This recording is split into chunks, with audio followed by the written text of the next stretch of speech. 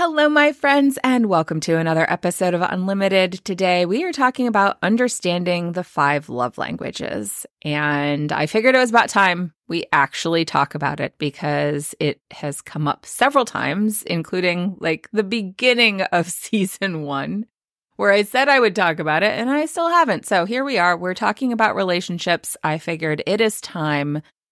Part of the reason that I have resisted talking about the 5 love languages is that while it is super popular and kind of all over the place when it comes to relationship stuff, I have mixed feelings about it. I think that it can be really helpful. I have personally found ways that it has been helpful in my own marriage. However, it's got a lot of limitations. So, in case you are one of the people who really hasn't encountered the 5 love languages, or maybe you have, but haven't really looked into it or don't remember, we are going to talk about what they are. So what each of the 5 love languages is, examples, etc.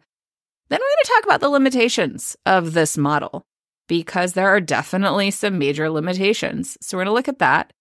We're also going to talk about learning what you need and communicating it because ultimately I think that is at the root of how this model can be helpful, but also where it can fail. So we're going to talk about what that looks like.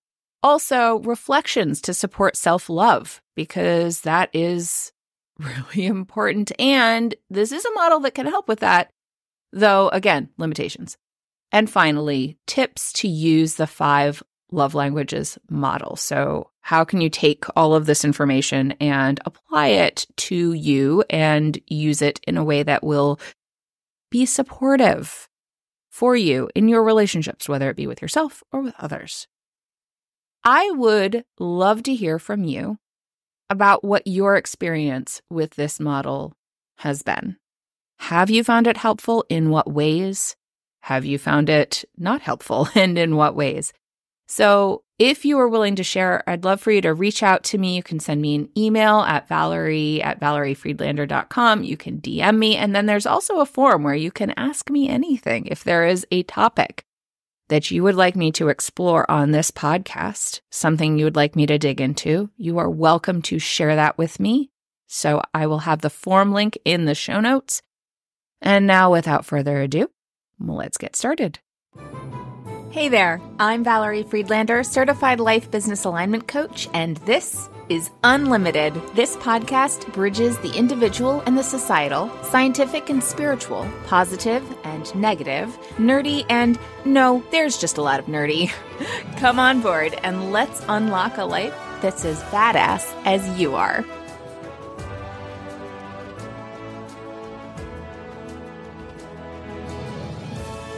Before we talk about what the 5 love languages are, let's talk about where they came from. The concept of love languages was coined by Baptist pastor Gary Chapman some 30 years ago. He wrote a book called The 5 Love Languages in 1992 through the Moody Bible Institute, and over 2 million copies have been sold since then. And that's just of the original. That's not including the several other spin-off books such as Love Languages in the Workplace and Love Languages with Children, etc. So lots of books, lots of talk. If you look up the 5 love languages, you will find videos upon videos and podcasts upon podcasts talking about them. So I'm in good company, I guess. Chapman developed this concept of love languages as he was counseling couples in his role as a Baptist pastor. And it was through his observations of couples that this idea of love languages came out. He believed that love languages were an intuitive and simple way to teach couples about how to tune into each other's way of expressing love. So he started using them to run seminars for husbands and wives, and its popularity took off from there. In this episode, I'm not going to dig into what makes this popular and all of that. We're not going to look at that sociological phenomenon that is occurring with this idea, other than to state that we all really love the idea of a good, easy, quick fix. This is not that. It is a tool that can be helpful in some cases. As you may have noted, this is Christian-based, Western cultural context, and the idea of it is rooted in anecdotal evidence and observations, not in science. Actually, despite millions of individuals having taken the quiz, according to the fivelovelanguages.com website, there's actually no published findings as to the reliability and validity of it using it as a measure. Scientists have done some studies around it, and it hasn't really shown anything conclusive. So just bearing that in mind, it is one of the places where we have some limitations, and it really is important to recognize that there are some amazing tools out there. Not all tools are appropriate in all places, just like you wouldn't use a hammer for all of your needs. When you need a saw, you're not going to use a hammer, for example. So being mindful that this is a tool and where it is helpful and where it is not helpful, to allow it to have a place. And maybe not, because not all tools are helpful for all people. So just keeping that in mind. Now, before we dig further into those limitations, let's talk about what the 5 love languages actually are. One of them is acts of service. So acts of service is doing something that helps a partner, such as running an errand, cleaning up, something that is a service.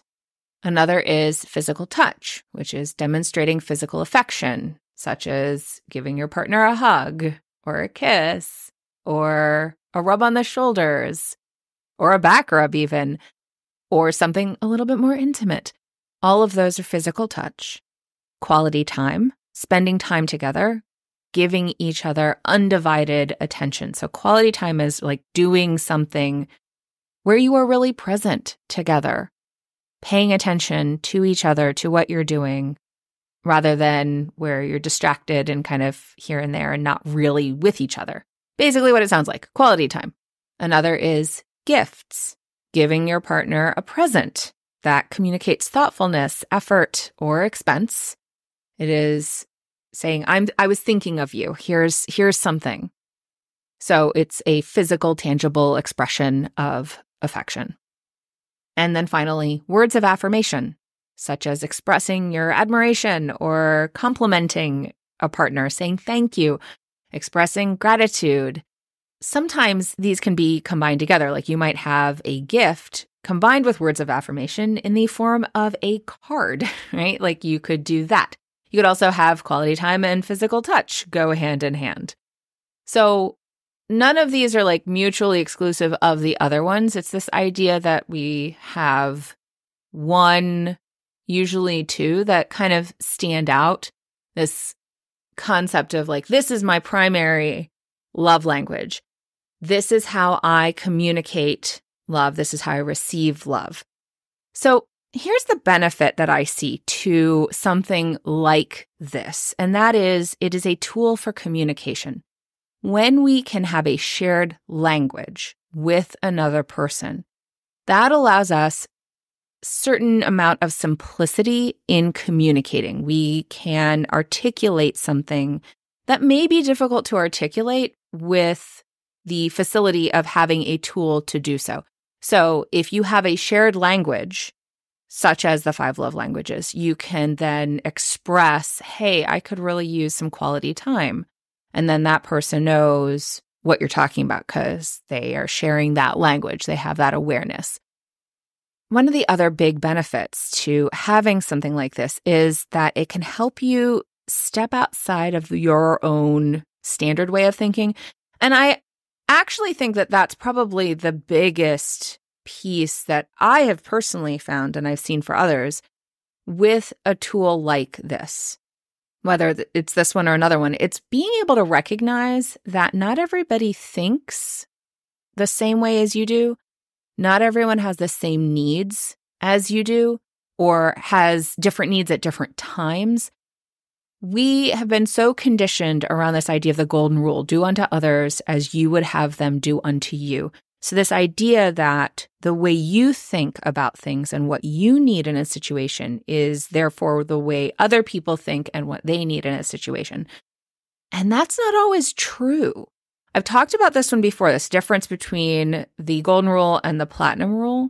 I didn't actually know it was called the platinum rule until I saw somebody post about it. I'm like, oh, okay, so they gave it a name. But the idea of this platinum rule is that you do unto others the way they would have you do unto them, right? So it's really about what they need. And so instead of assuming that somebody needs certain things based off of what you think you would need, you ask, you engage curiosity and remove assumption so that you are asking them, hey, what do you need? Instead of imposing what you think upon them. So this is one of the main things that I think the 5 love languages and tools like it come into play is it helps people recognize that they don't always know what is needed and that someone else may need something different than them. So this is where you can go, okay, well, what is my primary love language? This is how I'm expressing my love, but they're not receiving my love that way. How do they want to receive love? What is useful for them? What is what they are looking for in this dynamic, in this relationship, in this situation? And then how do I ask for what I need? So it's a tool for communication, and it can help simplify communication. We're going to talk a little bit more about utilizing that in just a moment, but I do want to make sure that we talk about these limitations in a little bit more depth before we go much further, because it is really important that anytime you're using a tool like this, that there's clarity around where it really isn't applicable. So some of the limitations of the 5 love languages model is that it is an oversimplification. It overly simplifies this idea that we have one love language that we communicate with. We don't. I've seen this with plenty of clients. My empirical evidence says otherwise, but it can be helpful because sometimes we have a period of time where we need that. It's also not fixed. The way that this is presented is that this is your love language. This is their love language. And I have found in working with clients that it changes depending on what your needs are, depending on what's going on. It may be one way for a period of time, and then that particular way of receiving love is solid and another area feels like it's lacking. And so that one starts to feel more dominant in terms of what is needed. So we have to have communication go alongside of this. It can't be another tool to make assumptions off of, because then it defeats the whole purpose. Alongside of this, and the dynamics of it shifting, is that it doesn't address attachment and trauma roots of what we are looking for in terms of receiving and how we tend to give. It may be that because of unhealed trauma, that particular love language that's standing out can never be fully filled by another person because it has to do with wounds that need to be healed.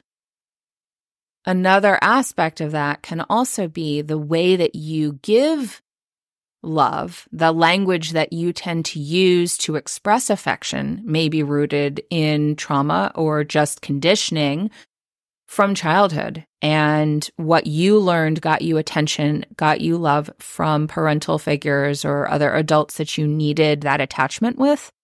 So as that work gets done and as those things get healed and addressed, or those patterns get navigated and shifted, you may find that the love language that you thought was your love language actually isn't applicable to the extent that it was, because it isn't needed the way it was needed before, because you've done healing work, because you've done pattern shifting work to address that underlying drive for, say, acts of service or gift giving, right? So those sorts of things. And then ultimately, this isn't a fix-all for relationship issues. Learning the 5 love languages, reading the book together even is not going to solve all of your relationship challenges. It is so important to have communication skills. And again, this can be a tool in your communication tool belt, but you also need the skills of communication, of emotional intelligence, of conflict resolution, having work around aligned values and making sure that there's a connection there, having trust, building trust, and also, of course, as I mentioned, healing trauma are all part of developing a healthy relationship. So just knowing your love language is not going to address all of those things. It can be a tool to facilitate in some instances. So that said, let's talk about learning what you need and communicating it. I'll give you an example of what my husband and I did with this tool. And first of all, we read the book together.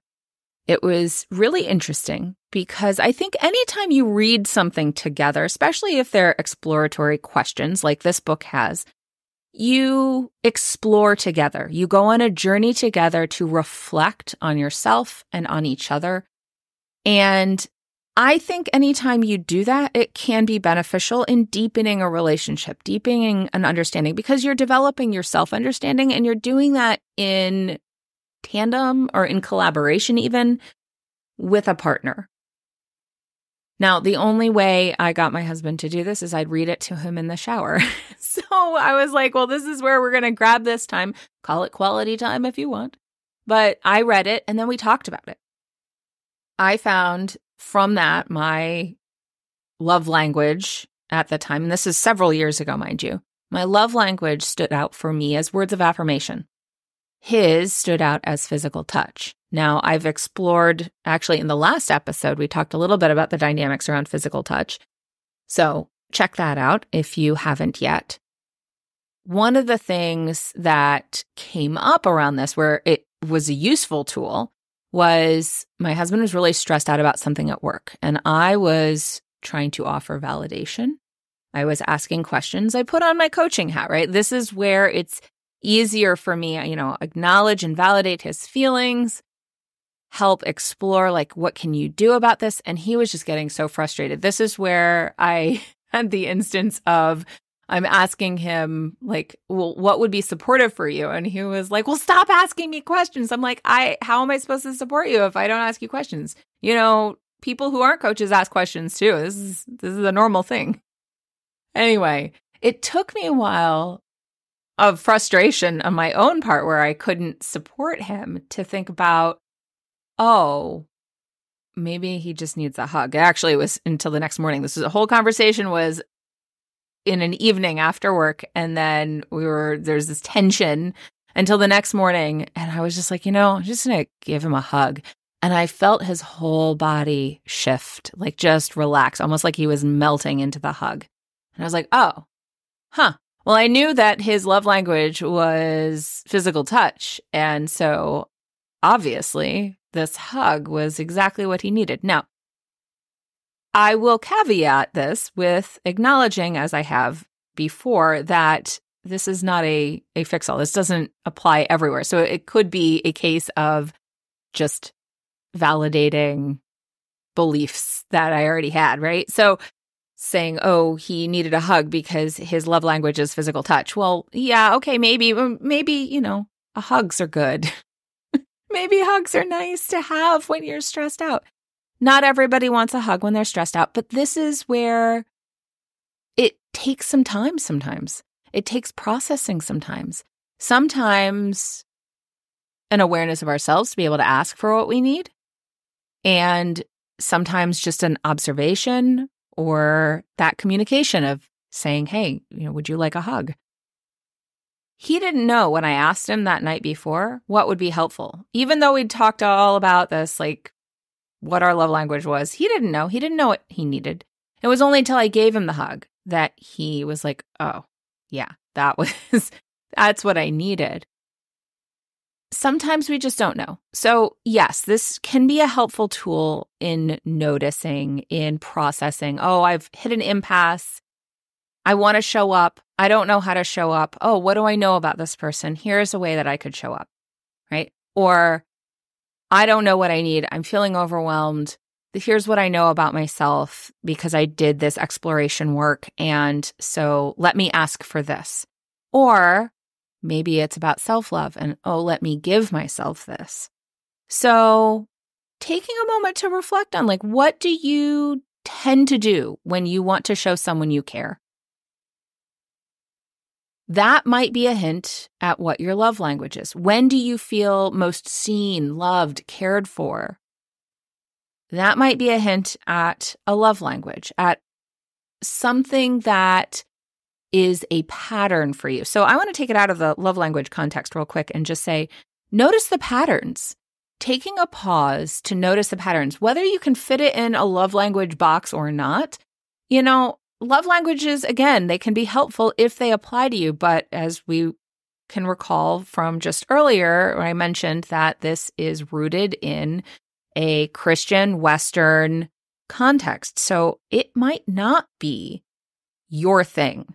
These may not apply to you. You may find something else to be more helpful. I personally have found that looking at some of the areas of influence in my life to be more to the point, more helpful in some respects, like physical, mental, spiritual, emotional, social, environmental, to break it down into those 6 areas of energetic influence. That can often help point me toward where I feel a lack and where I need to do some nurturing, whether it is for myself or in communication with another person. So again, if this is a helpful tool for you, by all means use it. If it is a way to get an into having a deeper conversation with a partner or a colleague or a friend, by all means use it. If it is not, and it feels complicated, it feels forced, put it down. It's not necessary. Just because so many people are talking about it and utilizing it doesn't mean that it is the right tool for you. And again, it's not static. It can change over time. So as you heal, as your life circumstances change, you may find that should you be using this as a tool, that it has changed. And that can be true for a partner as well. For example, I had a client who loved being acknowledged and getting thanks, and their spouse had to do some work to learn how to say thank you and express gratitude for all the things that they were doing. Now that they have kids, acts of service is way more of a priority than just thank you. Thank you starts to feel like it's not actually meaningful anymore. And helping out and showing up and doing those acts of service without being asked feels a lot more meaningful and is a lot more important. So you may find that as you do work in one area, you have less need in that area has less emphasis, and another area has more emphasis. So continuing conversation. This is true as you look at self-love. So some reflections that you might give yourself around this idea of self-love is whether you apply this tool or another tool like the areas of energetic influence. Where do you receive love from yourself? Where does that feel good? What do you withhold from yourself when you feel like you haven't done enough? So like, where is that punishment? And again, this can be rooted in childhood stuff, and it can point to areas that need a little extra nurturing. What do you try to fill that void with? That can also point to habits of filling a need that isn't actually working, ways that we create kind of addictive behavior because we're trying to fill something and it sort of does it, but not really. So that can point to an area where some healing, some care may be needed. So like, I give myself gifts, so the shopping to fill a void of needing care in a different way that you are maybe withholding from yourself, or maybe you aren't allowing in. So not just withholding from yourself, but being in spaces where you receive that. And again, so looking at how do these things where you withhold caring for yourself when you don't feel like you've done enough, what you try and fill that void of need, of love, of care with, and how does that relate to what you were and weren't given as a child? And then really looking at where do you feel that satisfaction, or where might you explore creating some satisfaction, some love, some care, some pleasure in your life? Where might you start to allow that in? So reflecting back on the last episode, talking about intimacy and pleasure, that has a lot of great nuggets around that idea of receiving love. So taking a look at that, whether it is using this as a tool to help you explore, because again, it is simple. And that is part of, I think, why it is so popular and why people gravitate towards it, is because when you feel overwhelmed with things like care and love and the idea of doing that kind of nurturing and engaging that conversation, when you have a disconnect with yourself and possibly with a partner, having something simple to tie to explore with can really make a huge difference. So tips on using the 5 love languages model is, if you need something to simplify, this is a way that you can simplify. It's a tool for communication. Use it to support you thinking outside of the golden rule and asking other people what they need instead of assuming that they need the same thing that you do, or assuming what they would need because you think you would need something in that situation. And then also asking for what you need. Use it as a way to help you simplify to communicate if trying to communicate more detailed feels a little too overwhelming yet. Though I would encourage you, don't stop there. Allow yourself to go deeper as you find it easier to tap into what your needs are. And exploring with a loved one these concepts can deepen your communication and, as I mentioned, give you shortcut codes. There are other tools out there that you might find helpful. I actually created one, again, empirical evidence using a wheel concept of this mental, physical, emotional, spiritual to address stress release strategies, because again, we don't all process stress the same way. I have a whole episode talking about stress release strategies. I call it stress languages because, again, it has to do with how we communicate. Having a shared language, having a way to articulate, to process something that we unfortunately aren't given a lot of tools for as young people, can help us start to tap into those needs that we have. Another great tool is an emotions wheel, and just having those emotions listed out for you to be able to say, this is how I'm feeling, and get in touch with those feelings can be really helpful too. And I'll have one of those linked in the show notes as well. I have a training on the stress release strategies if stress seems to be the thing that's dominating for you, because sometimes it can be hard to get to the love part when we're overwhelmed by the stress and survival mode part. So all of these ways of conceptualizing are tools in our communication toolbox. And it is important to use them if they're helpful and let them go if they're not. So one thing I hope that you will take away from this is, if this tool doesn't work for you, even though so many people are talking about it, it's okay. It's not that something's wrong with you. It's not that you're missing something. It just may not be a tool for you. There are other tools out there, and you are worth finding the thing that works for you rather than trying to fit yourself into something that works for somebody else. That is what I specialize in, is helping people access what works for them and utilize those things to improve life, to enjoy life more, to access more pleasure, more joy, more purpose, more fulfillment. That is what I help people do, is cut through all the crap and really hear what their needs are and be able to start building toward bringing more of that in. So if that's something you're looking for, I encourage you to get on an exploration call with me. There's a link in the show notes to my calendar.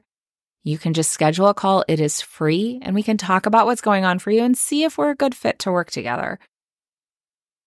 There is never any pressure. I am here for your support. So if we're not a good fit, I will give you some referrals if you are looking for them, maybe some tools that you can access. Again, if you are looking just for some free tools, I have a bunch of them on my website. So definitely go check those out, including one for couples that helps with building alignment. So all of that is available to you right now. I hope you found this helpful. I've been talking about doing it for a while. So here it is finally. 5 love languages, my take. If you have questions, I encourage you to reach out. If you have comments, I encourage you to reach out. I do love to hear from you. And I will talk to you all next time. Thanks for listening. I so appreciate you being here. If you got something out of today's episode, please share it. Leave me a review, take a screenshot, and post it on social with a shout out to me. Send it to a friend or, all of the above. Want to hang out more? Join me on Instagram. Or better yet, get on my mailing list to make sure you don't miss out on anything. And remember, your possibilities are as unlimited as you are. Allow yourself to shine, my friend. The world needs your light. See you next time.